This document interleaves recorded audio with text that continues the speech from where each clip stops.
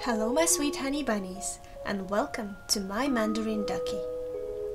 Today I'm going to show you how to make a beautiful and very feminine statement necklace so that you can create your own jewelry by using this technique. This technique is perfect for those who has a lot of clay leftovers and is eager to play with Skinner blends and scrub clay. And of course for all those who want to make an amazing necklace. So let's not waste our time and let us start.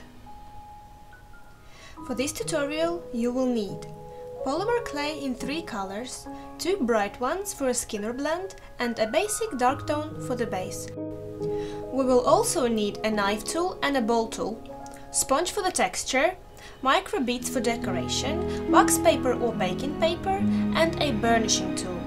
I will be using a metallic box lid, but you can use something like a doorknob or anything else with a nice rounded flat surface. It should be sort of flat but without sharp edges. It needs to be easy to burnish with, without leaving marks.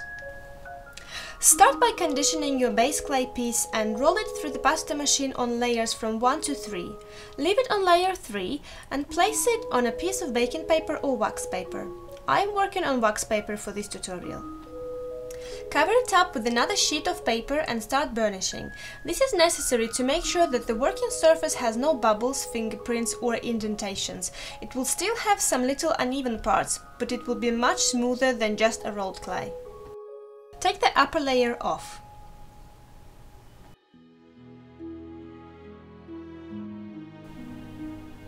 Next, prepare 2 clay sheets in bright shades. Here I select blue and fuchsia. Prepare them for the Skinner blend mix as I show here.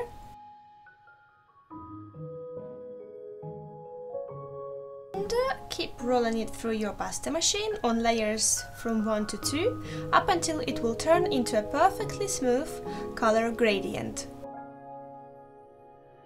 Then roll it on levels from 3 to 4 and place it next to the base sheet. As you can see here, the blend can happen to be different depending on how much clay and what proportions you will use. As long as it is some sort of Skinner blend, it will work. Maybe make a few of those and choose the best one. Next, take the knife tool and start cutting out a lot of little leaf shapes. Make them in different sizes, but keep them consistent. You want them to slowly change the color and you want to have different types of leaves. When that's done, take the leftovers away so that only leaf shapes remain.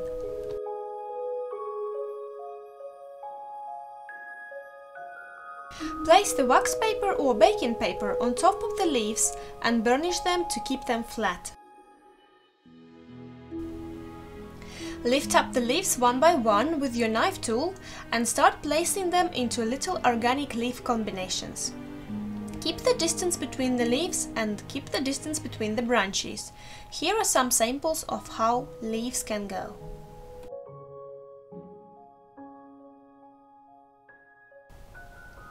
Place a sheet of paper on top of it and burnish.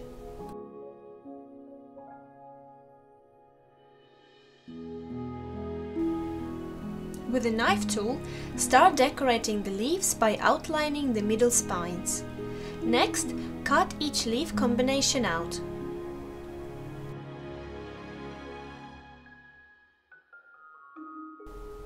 Leave about 2 to 3 millimeters around the edge of the leaves.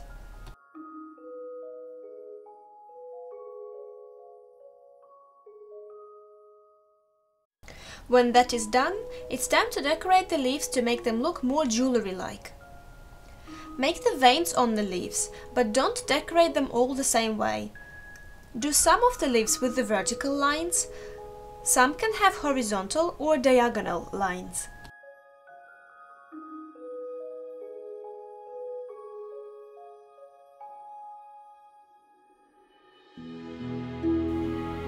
Also, go around the whole area of each composition and decorate it the way I'm showing here.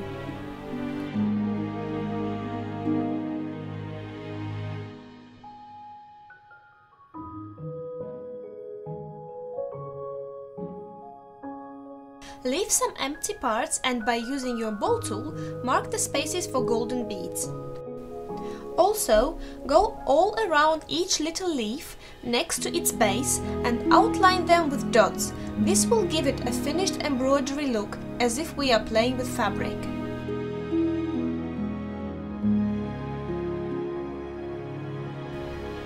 Also, fill in all the empty spaces with dot texture. Next, pick up the golden seed beads one by one and place them each into its little nest.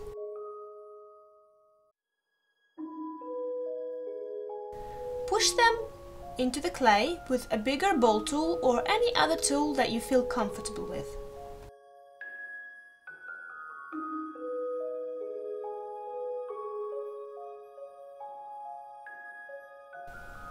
After that, cover the whole composition with the baking or wax paper sheet and burnish it all slightly again. Then turn it upside down and take off the bottom paper sheet. This way we use them like stickers, as now we will be sticking them to the bowl. This is necessary so that we have curved beads in the end. So place them carefully one by one on the bowl and let's do our first bake. Bake it according to manufacturer's instructions. I baked 2 sets of leaf branches with 5 pieces in each of them. As you can see, I can make 2 necklaces from this set, or a set of earrings and a pendant, or even a hair decoration. But I decided to go big and to have a massive statement necklace, oh yeah! So now we need to prepare the back of each bead. Roll your clay through the pasta machine on layers from 1 to 3 gradually. Place it on the baking or wax paper sheet. Place the bead on top of it and cut around the contour of the bead.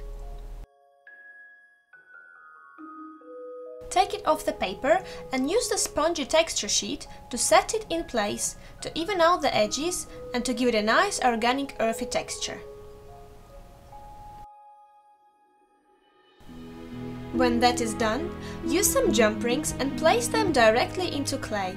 This is one way to create these invisible hoops for the necklace. There can be plenty more, and actually for this particular necklace I made different type of connections. You will see it later. But this one looks neat enough and it's perfect for single pendants. Finish all the beads and bake them again. I'm using fiberfill mat to bake them on.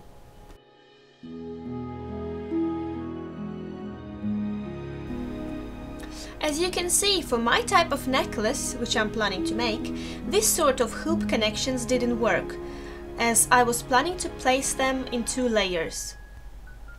Therefore, I took the little jump rings out and used eye pins instead. I placed a pin on the back of the bead and fixed it with the little clay ball. Then I evened out all the texture with the sponge and baked it. When it was baked, I used pliers to make the hoop on the end of each pin, and only then I assembled them all together, and it actually worked. I also used glue to stick them all together so that beads do not move. It is not the most perfect way, but it looks neat and professional enough, and I am quite happy with the result. I hope you liked the tutorial, and please let me know if you have any questions. I will be waiting for your creations. Please send me some pictures of what you make after watching this tutorial on mysweethoneybunnies@gmail.com. And so, if you'd like to support me, there is one thing you should know. I am available on 10 different social portals over the internet, so use this opportunity and subscribe, follow and join my community. Thank you. Bye!